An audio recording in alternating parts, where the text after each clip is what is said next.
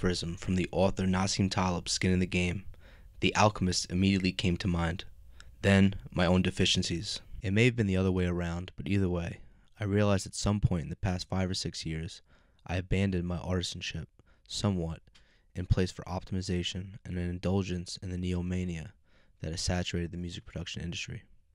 I substituted patiently hunting for samples on records that no one I know has ever heard, to filing through ready-made, easy-bake oven pieces of audio on heavily trafficked cloud-based production platforms. This completely took my soul out of the game.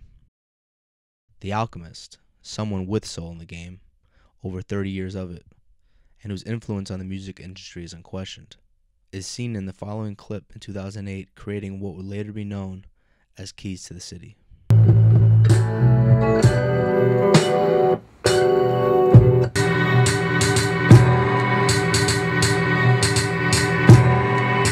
Right here I pick up the BPM. Goes to from 64 to 81.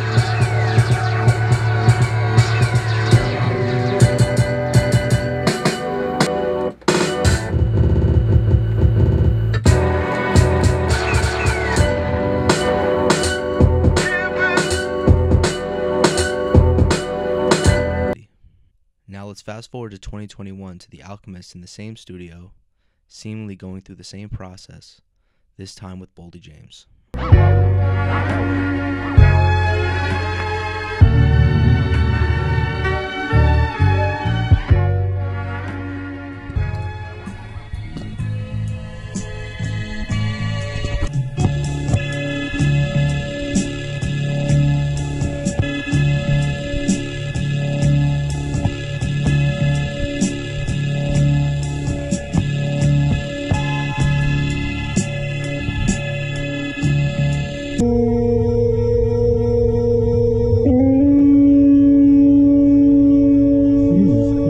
The Alchemist's ability to not only stay relevant, but remain one of the most sought-out producers to collaborate with is a testament to his soul being in the game.